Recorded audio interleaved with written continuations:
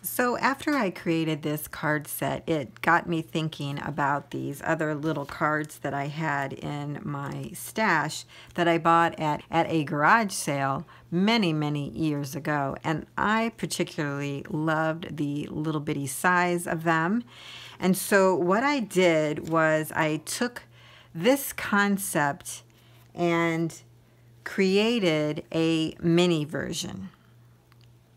So that's what I'm going to be sharing with you today as our tutorial. And this is a fabulous way of using up our 6x6 paper pads and using up specifically when they have the cut aparts in there. There's another one. So it's a great combination, and I'm going to be creating today's project with the Jen Hadfield Heart of Home. And as you know, we all just been hauling this, so that is a little apropos. And I was able to use the cards and the, full paper design as well. So let me go through first what our little mini card set looks like. I did some layering throughout this as well, and here I have some like orange glitter cardstock, and then layered this on top, and then did just a little bit of Wink of Stella on the spider there. So when you open it up, again, I used a Velcro dot for the closure. And this time, the fuzzy part of the Velcro dot, I painted over with a black permanent marker so that it would blend in with this side rather than sticking out as white. And then this side I left as clear. Now I did create like a little side pocket here to put like stamps or labels if you wanted. And that will be part of the tutorial as well. Over here I did just add a little haunted house like stamp and little witch sequin there for decoration. These are so tiny, you guys. I love it. So here's the size pocket that holds the envelopes and cards. It's so adorable. I love little things. So again, I have coordinating cards and envelopes. So let's go through these. Now for the first one, I did something a little different. Instead of using the 6x6 pad to do the decorating piece, I used one of those holographic stickers that I got from Target last year. Hopefully you'll be able to see that. It says trick or treat, and then it switches to candy corn, little sunglasses, adorable. Layered that on some green cardstock there, and then of course the base of the card is using pages from this 6x6 pad. On the inside, this one goes this way. I did cut out some of the little pieces of candy and added them there for decoration. And then the card that goes with it is the candy corn paper that I created into an envelope, and I cut out and rounded white cardstock to go on top of each of these envelopes. So that's the first set. The next one I created has a glitter cardstock and then layered image from the paper pad. I used a little sequin here, well, not a sequin, but a rhinestone right there, and Wink of Stella on the ghost. I'm sorry, I keep getting so close because they're so little. So the paper itself looked like this. I cut 2 out of this piece. I think that is so adorably cute. And on the inside, I added some sequins. This says Boo and a little ghost here. You may not be able to see it. It's in white. And the coordinating envelope for that is this one of ghost. So that goes together. So the envelopes go landscape, portrait, landscape, something like that. I just wanted to do something a little different on this one. Here's our next card. It says Baddie for You, has a little rhinestone. I added some little web sequins there and some Wink of Stella on the bats. And then on the inside, just put some bat sequins in there. And here is the coordinating envelope with bats.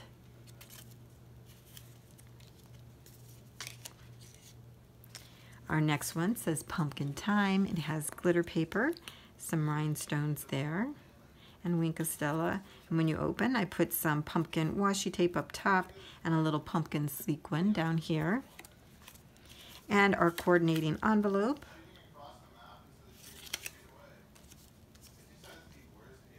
And then the last little card has glitter paper layered as well, and a rhinestone and a cobweb. When you open it up, I put some washi tape here of a web and this red sequin spider. And here is the coordinating envelope. I did like these little, they're like little bursts. So that is this set. So adorably fun to create. It was super easy. You could get this done in an hour or so, if not shorter. I'll just tucks right in there and closes up. Very cute.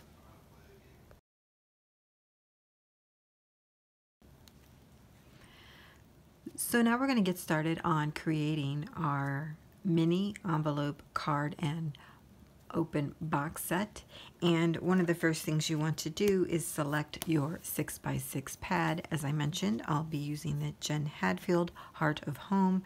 I have selected the paper that I want to be the cover, and we will start with the cover. Now, just a little bit about the measurements. So for the template, I created a template and it looks like this. And for this design, you would need a piece of paper or cardstock that measures 6 1/16 by 4 3/8. Now, because when I created the Halloween set, I was wanting a different paper on the outside than I made with the cards and envelopes, I was able to cut it at 6 6/16. But because we want to try and use up our 6x6 pads, today we're going to use a 6x6 piece of paper and see how it comes out. I think it will be just slightly under, and we can certainly fix that by using ribbon or lace. So that was a long explanation of that. So let's get started. So once you select the decorative paper that you want to use from your 6x6 paper pad, you want to cut that down to be 4 3/8 in width, and of course it will already be 6 inches in length. Now I already did that and did some videoing, and then I realized I missed a score line, so I'm going to come back and show you using a yellow piece of cardstock. I noticed the white was messing with the autofocus, so hopefully this will be better. Okay, so this is a little tricky, but I'll have all the information written down below as well as show you here. So the first thing we're going to do is take our decorative paper. The long side will be at the top, and we're going to score at 1/4, at 1, 3 1/8, and 3 7/8. Okay, now I'm going to go over those with pen just to make sure you're seeing them. Okay, 1/4, 1 inch, 3 1/8, and 3 7/8. The next thing we want to do is rotate the paper to the right. and we're going to score it at 2 all the way down. Okay. Next, we're going to rotate it back to the left, back that way. And at the 2-inch score line, which is this one here, the one that we made all the way across it, we're going to go at 4 1/4 and score. However, don't do it yet. We're going to go down to the line and score. Just score up to the line or down from the line, okay? So we're going to find our 4 1/4 at the top. Don't make any marks. Go down to where the 2-inch line across was, and then push and score. So it will look like this. Got it? Then what we do is turn our paper back to the right, and we are going to score down to this last score line at 1 1/4. So 1 1/4 all the way down to the last score line. Nothing should go beyond that. So when you're done, it will look like this. Okay? I hope this makes sense. There is a purpose for it. So now that we got that done, we'll move our scoreboard out of the way. And what we're going to do is some cutting.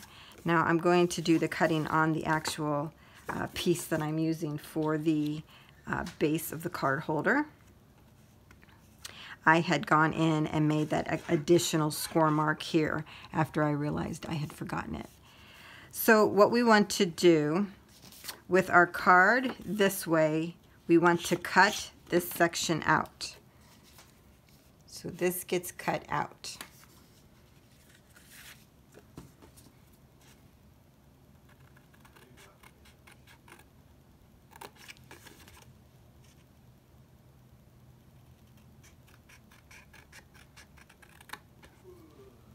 Okay.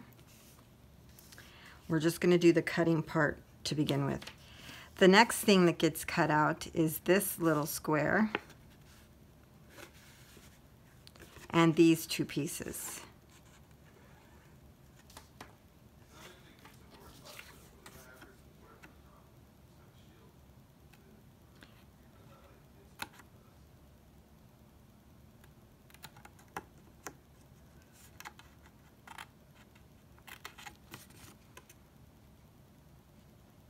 It's hard for me to see my score lines on this white piece.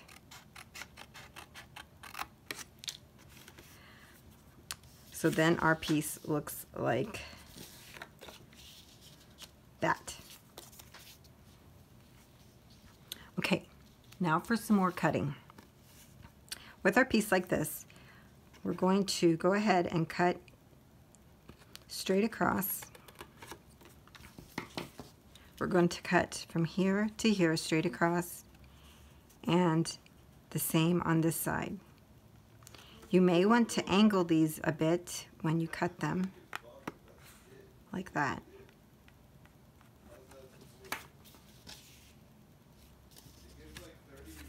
And this little piece here gets cut off. I think I should have continued doing it in the yellows.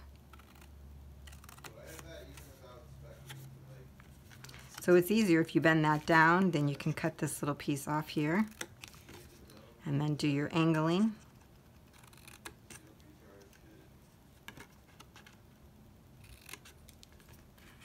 That will look like that. And then if we turn it around, we'll take it, turn it around, and we're going to kind of do the same thing over here.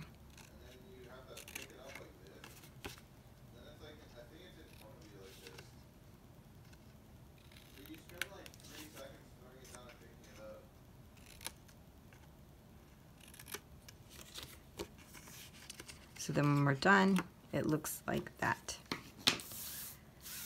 So again, on this side,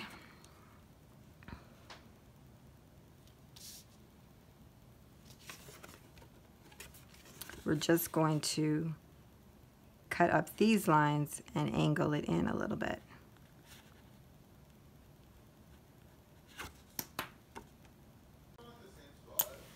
So to clarify, we're going to be cutting this out.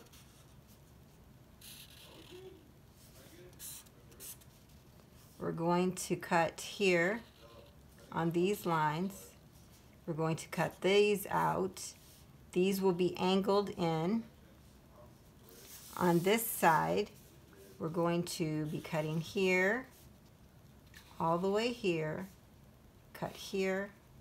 This gets cut out, this gets angled in, and these two pieces get cut out. I hope that helps. Hope that makes more sense.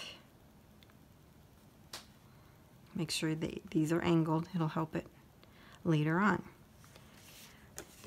Okay, so that is what your piece looks like when you're done.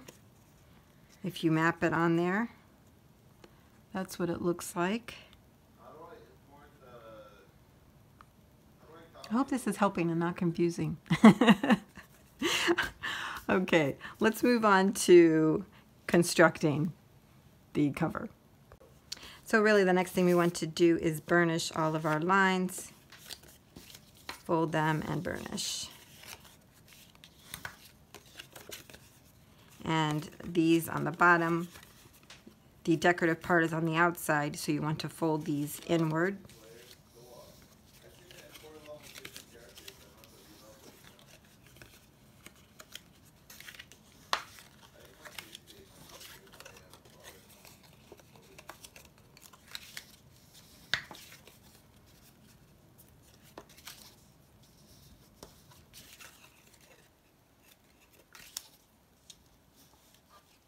Okay, so everything is burnished. So what we're going to do is these will get folded in here.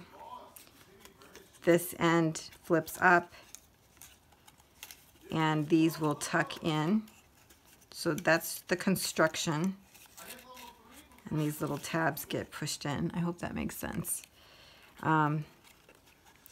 So one of the first things that I do is glue these little tabs to this part here. So it will be like that. Okay. Just going to use some art glitter glue. Now you want to make sure you align that so there's a nice box square there. And then that just gets pressed together. See those two pieces there? Let's try that again on this side. Put glue on the outside of the little tab there. Bring this in, and these two pieces here get aligned. There we go. Now the next thing I do is push these little tabs in, put a little glue on the back side of them.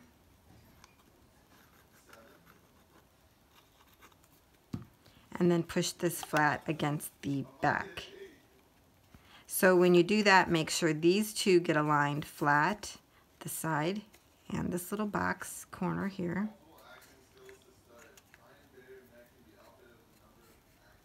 And on this side, make sure it gets aligned as well inside this score mark. It's always good to kind of fold this to see if everything's working out. And then you can use your bone folder to burnish.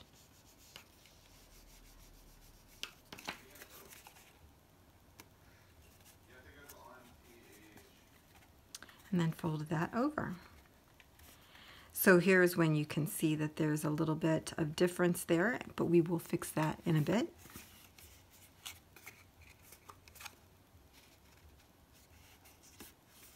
So that's the main construction of the card and envelope holder. So now that we have our base all put together, what we're going to do is some decorating. And I'm going to use this Celebrate It by Michaels and add that to the edge here. And I'm going to use some Fabri-Tac to do that.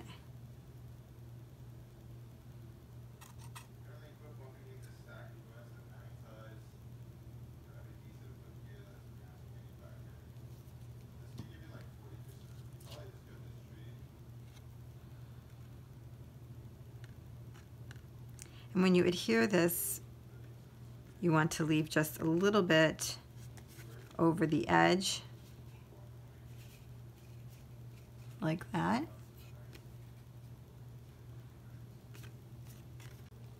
Okay, we have our ribbon adhered.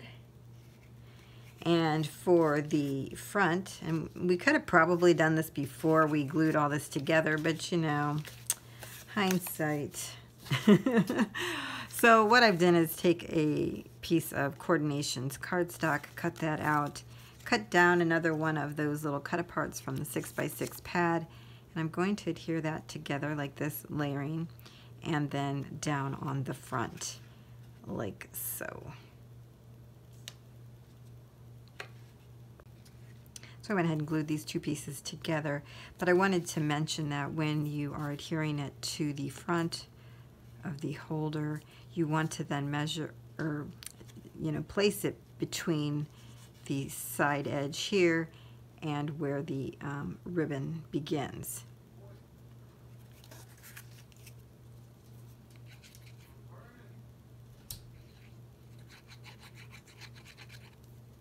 And you could certainly use lace or whatever you like to tool to do some layering.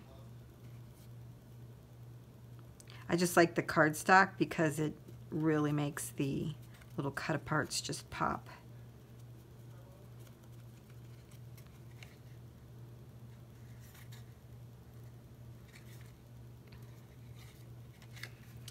So there's what that looks like. We'll give that a little burnish and maybe add a little rhinestone to it. I picked these up at Pat Catan's before they closed. They're Doris self-stick gems. They're really small. I seem to like the smaller rhinestones rather than the large ones, but that's just me.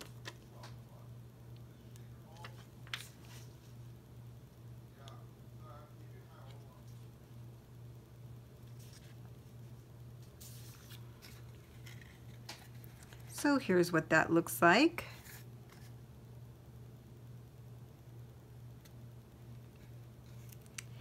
Now on the inside, what I noticed when I was creating my first version was that it's better to make sure that the inside flap or the cover is very sturdy.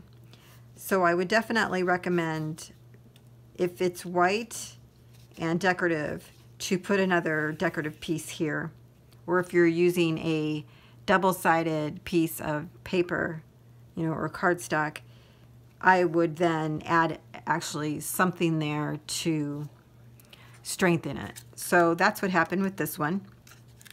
This was a double-sided cardstock, and what I did was added my pocket this way to make this part of it stronger, because this is where it's going to get all the use, opening and closing, right here at the edge. So you want to make that sure that's really sturdy. So with this one, because it isn't double-sided, we'll add a decorative page here, and then we could just put our pocket here instead of over here.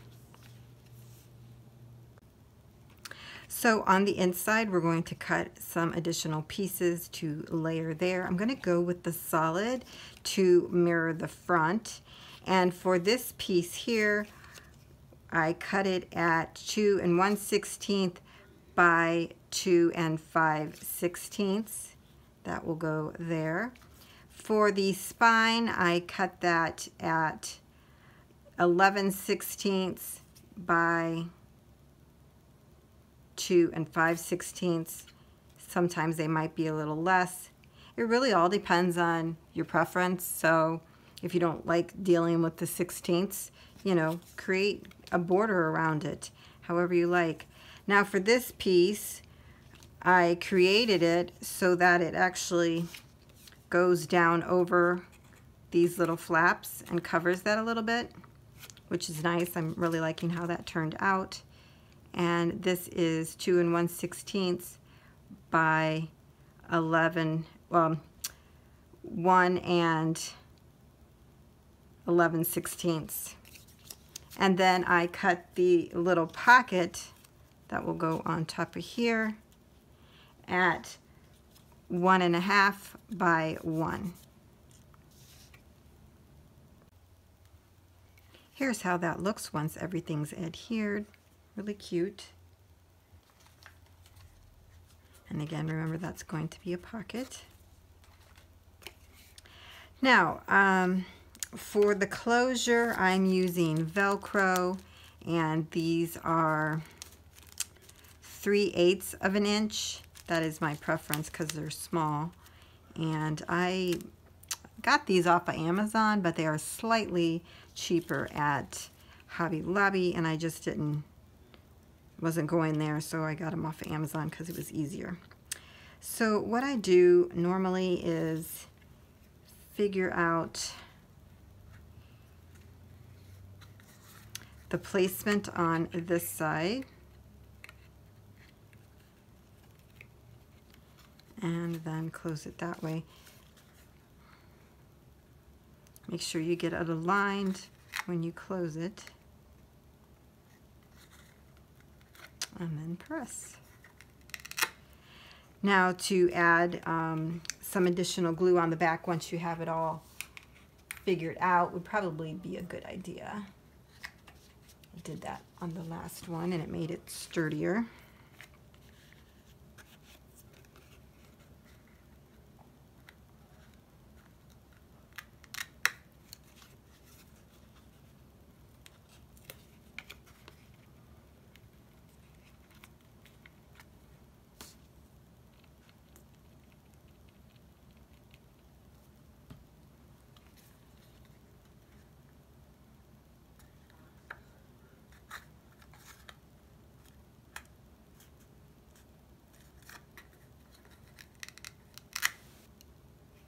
And there you go. Since this is kind of creamy white, I'm not going to color that in like I did with the Halloween example. I'm just going to let that go. It's not that noticeable. You can add ribbon to this if you wanted. You would have to add it underneath your layers here in between, you know, the burgundy and the top layer. I just think it's kind of bulky to have the big bow on the side, and so I kind of like just having the Velcro. Now if you want, you can decorate this piece, but I'm not going to because I like the foil decoration there that's already provided. So that's it for the card and envelope holder. Next we will be creating the cards and envelopes. So before I start putting those together, I just wanted to show you some of the supplies that I used. The Paper Studio cardstock glitter pack, I've used that. I use Miss Sparkle & Co. Papery. It's the marble paper, but it's on wood, so I like that a lot. And then for one, I use the Bo Bunny Double Dot Damask. And these are all like layering pieces. I've used some Timeless cardstock by Coordinations, and then I use this Galaxy Glitz paper, really just the pink one, for part of a layering piece. So to put the envelopes and cards together, I already have them all cut out, and so I'll go through one with you and then probably fast forward through the rest. I actually use my Cricut to design the paper size, or the card size, excuse me, as well as the envelope size. So that made it really easy. I'm going to share the link to that Cricut file down below for those that have that. Those that don't, let me know if you need a template or anything like that. I would be happy to provide that. But the card base is 3 3/4 wide, or should I say long? And it is 2 1/4 inches wide. Okay, so 3 3/4 inch long by 2 1/4 inch wide. And then you're going to, of course, score in the center, and then your card will end up being 1 7/8 by 2 1/4 when you get that folded. what I've done to decorate the front, I used the wood paper I just showed you, and I cut that out. I've used my crocodile corner chomper, the 1/4 inch, to round the corners of this piece. And this layering piece measures 1 5/8 by 1 7/8. And then this is a cut apart from the paper pad, and that's going to be layered on top of here and on there as well. And then I will probably add a gemstone where that little white dot is for the high. And this little piece measures